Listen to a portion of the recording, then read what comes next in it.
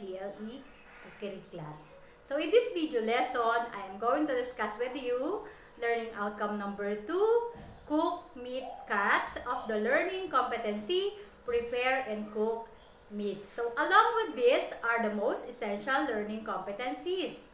First, identify the market forms and cut of meat. And second, prepare meat cuts according to the given recipe. So the contents are the following. First, the meat dishes and entrees. The 4 kinds of doneness in meat, the nutrient content of meat, safe cooking temperature for various meat, market forms of meat, and meat cuts. So let us discuss first meat dishes and entrees. So in the classical menu, the term entree refers to the courses after the grossest pieces. The entrees are divided into cold entree and hot entree, cold and hot. Entrees are usually served as the main dish with suitable vegetable and salad garnishes. So the main difference between main grossest piece is that the entrees are cut up before being cooked. In grossest pieces, which are prepared in a single large piece. One good example of this is the liempo, the belly part in pork. So they are prepared in a single large piece and then it was cut after, before they are served. Another one is the lechon, pork lechon. Okay. Let us discuss now the 4 kinds of doneness in meat. So, yung pagkakaluto, meron tinatawag tayong rare, may medium rare, may medium, at may well done. So, ano kaya yung pagkakaiba no? 4. When we say rare, when pressed with a finger, the meat is very soft with jelly-like structure. The medium rare, when pressed with a finger, meat feels spongy and resistance. Third is the medium. When pressed with a finger, the meat feels firm and there is a definite resistance. And the last one is what we call well done. When pressed with a finger, the meat feels hard and rough. As you can see in the illustration. So makikita niyo dun sa illustration na pinakita ko, meron tayong blue rare, the first illustration. Blue rare, rare, medium, medium well, and well done. So, makikita ninyo dun sa una ay medyo pinkish pa or medyo hilaw pa yung karne. Yun yung rare at saka medium rare. And then, yung medium medyo luto na medyo hilaw. And then, pag sinabi natin well done, ay talagang luto na yung karne. Wala nang dugo, as in luto na. Ang characteristics, they feels hard and rough. So tayo, depende sa ating preferences. But Filipino mostly ay kinakain natin yung well done. Sa ibang bansa, mas prepare nila yung rare at saka yung medium rare. Okay, so let us discuss the next illustration. So what can you see in the illustration? The slide. Yes, you can see different kinds of vitamins, minerals, the functions, and etc. So let us discuss now the nutrient content of meat, particularly the red meat. So the first one is protein. So protein, high quality protein is the major constituent of meat after water, accounting for about 20% of its weight. Meat contains 7 grams of protein per ounce. Diba sa component ng meat, ang 70% ay yes, water, and the 20% is protein. So, yung protein is the major component of red meat, of its weight, particularly its weight, 20%. The meat contains 7 grams of protein per ounce. Second is fat. The fat content can vary widely according to the grade of meat and its cut. So, mayroong bahagi ng karne o bahagi ng baboy o baka or kalabaw na mataba. At meron ding bahagi na hindi mo makikita yung taba. According to the grade of meat and its cut. The third one is carbohydrates. The third nutrient present in meat is carbohydrates. The meat contains very little carbohydrates. So very little carbohydrates. Glycogen found in the liver and muscle tissue is present when the animal is alive. But the glucose that makes up the glycogen is broken down to lactic acid during and after slaughter. So a little portion or percentage of nutrient ay ang nanasa karne ay yung carbohydrates or yung tinatawag nating glycogen. So glycogen is a multi-branch polysaccharide of glucose that serves as a form of energy storage in animals, fungi, and bacteria. The polysaccharide structure represents the main storage form of glucose in the body. As you can see in the picture, so glycogen is multi-branch polysaccharide of glucose, carbohydrates which is present in animals if they are alive. But when they are slaughtered, it is broken down into lactic acid. So lactic acid, it has a chemical equation of, it is composed of 3 molecules of carbon, 6 molecules of hydrogen, and 3 molecules of oxygen. So the symbol is C3H6O3. Okay, another nutrient component of meat are what we call vitamins. So as you can see in the picture, there are many vitamins, particularly vitamin B. So meat is an excellent source of certain B vitamins. Thiamine, B1, B2, riboflavin, B6, pyridoxine, and B12, niacin, and some folate. Niacin is obtained from tryptophan, an amino acid plentiful in meats and meat. So these are the B vitamins. So what are the functions of B vitamins? So B vitamins are important for making sure the body cells are functioning properly. They help the body convert food into energy during metabolism. It creates new blood cells and maintain healthy skin cells, brain cells, and other body tissue. So, yun pala yung function ng vitamin B, the B vitamins. There are 8 types of B vitamins, each with their own function. We have the vitamin B1, thiamine, vitamin B2, riboflavin, vitamin B3, niacin, vitamin B5, pantothenic acid, vitamin B6, vitamin B7, biotin, vitamin B9, folate, and vitamin B12. So together, they are called the B-complex vitamins. Another nutrient present in milk are minerals.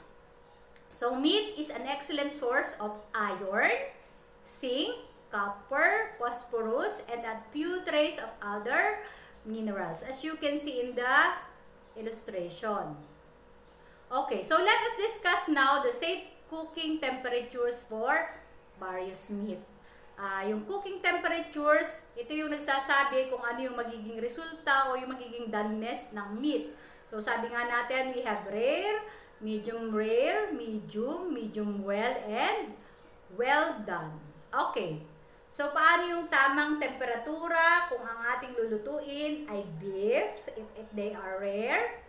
It should be at 52 degrees Celsius and 125 degrees Fahrenheit, or 52 degrees Celsius or 125 degrees Fahrenheit. Beef at its medium is 57 degrees Celsius or 135 degrees Fahrenheit. Beef medium well will be 68 degrees Celsius or 155 degrees Fahrenheit. Beef well done is at 71 degrees Celsius and or 160 degrees Fahrenheit. The ground beef is at 74 degrees Celsius or 165 degrees Fahrenheit. Pork is at 71 degrees Celsius or 160 degrees Fahrenheit. So those are the safe cooking temperatures for various meat.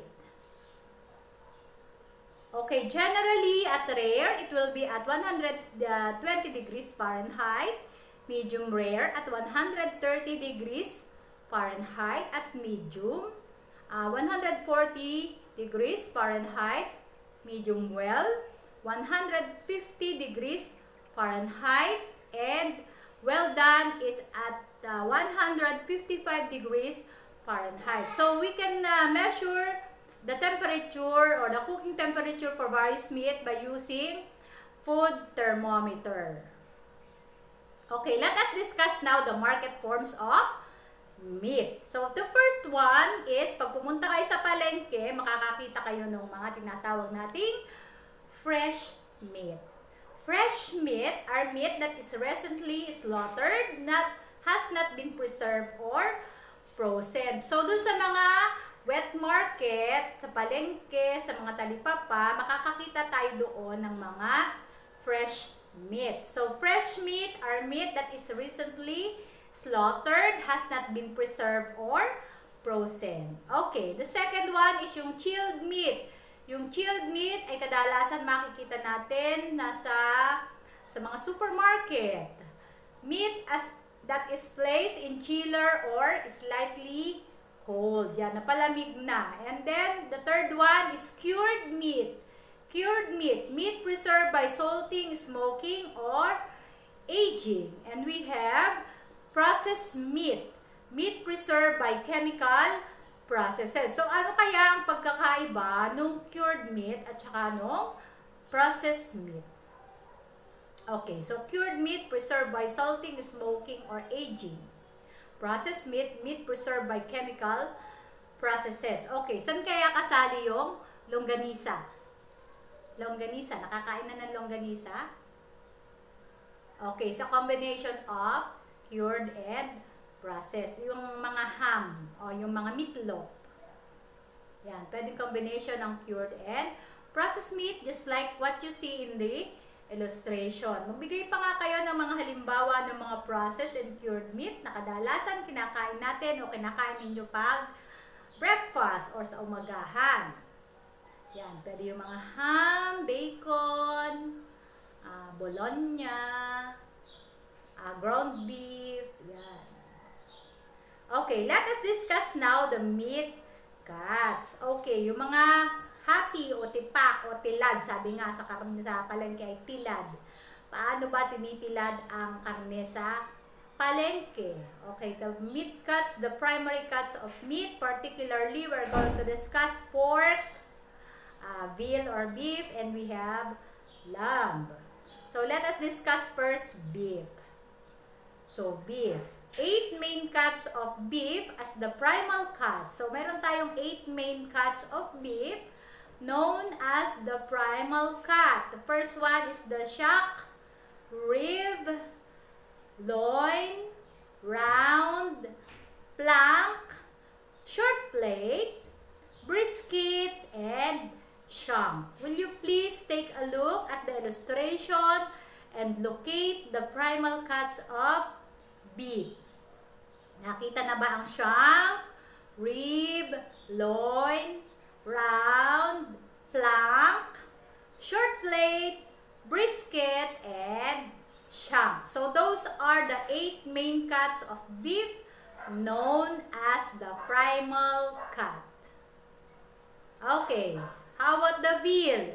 So veal is a young calf or young cow. So parehas lang sila. There are 8 primal cuts: the shank, the ribs, the short loin, sirloin, round, plank, plate, the breast, and the shank. Ano na yung 8? Shank, rib, loin, round, plank, short plate, brisket, and shank. Okay, lamb. Okay, lamb. Lamb is the meat from the carcass of a young sheep. Galing sa tupa. It's a lean red meat with a mild but distinctive flavor. Lamb is a very nutritious food. Lamb is a good source of protein, B vitamins, and iron. So, as compared to beef, so mas popular na kinakain ang beef kaysa sa lamb. Also, although lamb is more flavorful. So, kung ang beef ay may 8 primal cuts, ang lamb has only 5 primal basic cuts. You have the shoulder, the breast and the foreshank, the rib or the loin, the flank, and the leg. Shoulder, second, breast and foreshank. Third is the rib and the loin. Fourth is the third is rib. The fourth is loin and flank. And the last one is legs. Ano nga yung 5? First is shoulder. Second, breast and foreshank. Third is rib. Fourth is loin and flank. And fifth is the leg. So each of the primal cuts can be further divided into a variety of subprimal and market-ready or ready-to-cook cuts. Okay, so this is the illustration. Tingnan mabuti. So another one is pork. So commonly found in the market, in the local market, are pork. Pork is a culinary term for meat from a domestic pig. Baboy. So karning baboy, ang tawag natin ay pork. It is one of the most commonly consumed meat in the world, eaten both freshly cooked and preserved. About 30% of the pork is consumed as cooked fresh meat, while the remainder is cured or smoked for bacon, ham, and sausage, and rendered to make lard. So, pork, ito yung pinaka-common matatagpuan sa ating palengke. It came from the domestic pig. Okay, so, kung ang beef ay may 8, ang lamb ay may 5 primal cuts, ang pork ay meron lamang 4 na primal pork cuts. So, the first primal pork cut is the rear leg or the ham. The rear leg of the animal from hip to knee are often referred to as ham. It is a primal cut sold as large roast and is available fresh or cured. It can be powdered broken down into fresh shank, fresh sirloin, cured bone-in-half ham, and cured country ham. Rear leg or aka ham, o kung mas kilala natin sa palengke kung tawagin ay pigi. Pabili nga po ng pigi ng baboy. This is the rear leg or the ham. The second primal cut of pork is the loin. Loin is the area between the shoulder and the rear legs are the most tender and lean part of the animal. The ribs and loin chops are cut from this region along with pork loin roast and tenderloin roast. The pork chops often come from this area. So try buying bone-in ribs and center cut loin chops for sautéing and grilling. So pinakamasarap siyang bahagi, pang-ihaw at pang-gisa. So the loin kasama dito yung ribs at saka yung belly or pork chop. Hindi kasali ang belly. Pork chop. Often come from this area. The pork chop often come from this area, the loin. Okay, third, shoulder. The third primal cut of pork is the shoulder. Sa Tagalog ay kasim. Cuts from the upper portion of the shoulder are well marbled with fat, which make them ideal for low and slow cooking method like braising, stewing, or barbecuing, which will help break down connective tissues. This cut can be further broken down into pork shoulder and pork butt, also known as the Boston butt. Sabi ko nga ay kasim, o the upper portion of the shoulder.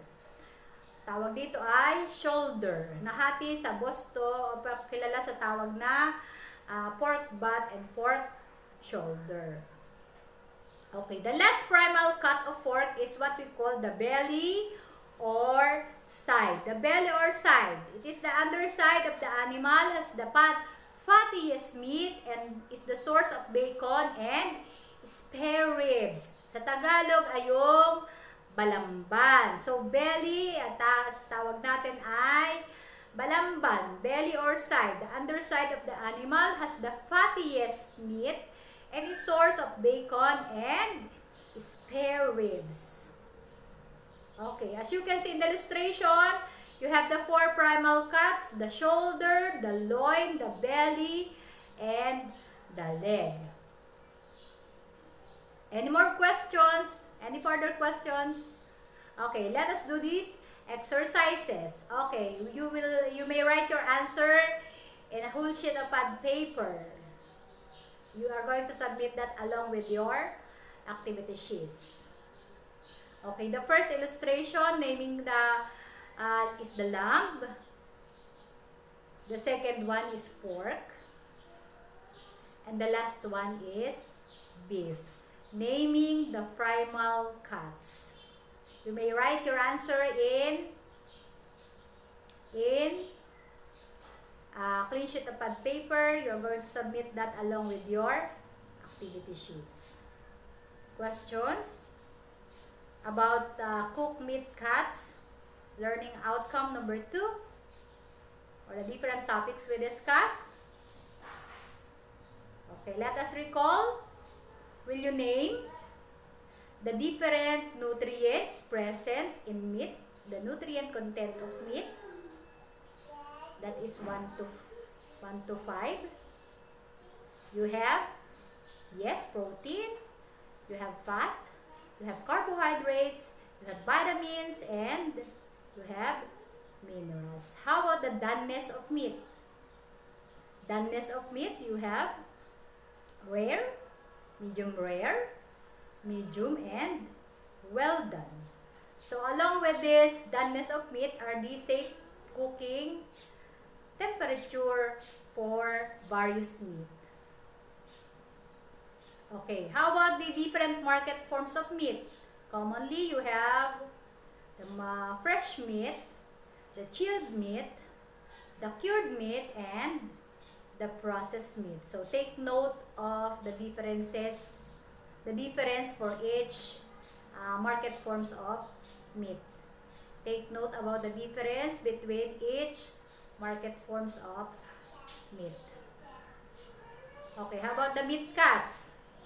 If it is a beef, it has 8 primal cuts known as the shank, the rib, the loin, the round, the flank, the short plate, the brisket, and the shank. If it is a lamb, it has only 5 primal cut. You have the shoulder, the breast fork shank, the rib, the loin flank, and the leg. If it is a pork, it has 4 primal cuts. Yes, you have the rear leg or the ham. The second is the loin. The third is the shoulder. And the last one is the belly or side. Any more questions? Okay, let us go to your evaluation or your assignment. You may write your answer in your assessment, evaluation or assessment. You may write your answer in a clean sheet of pad paper, or if you have your activity sheet with you, you may write your answer in your activity sheet. So, activity 1, identify the market forms of meat as described below. The activity 1 is identification of the different market forms of meat. Number 1, meat that is recently slaughtered has not been preserved or frozen. Number 1, meat that is recently slaughtered has not been preserved and frozen. Number 2, meat that is placed in chiller or slightly cold. Meat that is placed in chiller or slightly cold. Third, meat preserved by chemical process. Meat preserved by chemical process. And number 4 is meat preserved by salting, smoking, or aging. Okay, activity number 2 is true or false. Write true if the statement is correct and false if it is not. Number 5, meat is an excellent source of B vitamins. Meat is an excellent source of B vitamins. Number 6, well done meat feels hard and rough. Well done meat feels hard and rough. Number 7, heat coagulates protein. Heat coagulates protein. Number 8, dry heat cooking involves high heat with temperature of 100 degrees Fahrenheit. Dry heat cooking involves high heat with temperature of 100 degrees Fahrenheit. Number 9, braising can't be done on the stove top. Braising can't be done on the stove top. And number 10, sautéing involves submerging food in hot liquid fat. Sautéing involves submerging food in hot liquid fat. Okay, activity 3 for your performance task. You may use a short bond paper, an Oslo paper, or a pad paper, or any available art materials available at home. Draw the primary meat cuts of pork and veal and label them for 10 points each. Activity 3 will be recorded under performance task. Draw the primary meat cuts of pork and veal and label them for 10 points for each. Pork and veal. You may use any available art materials at home. Any more questions? So that is all about learning outcome number 2. Learning outcome number 2, cook meat cuts. This is Ma'am Odelind saying thank you for watching. Keep safe everyone. Bye-bye.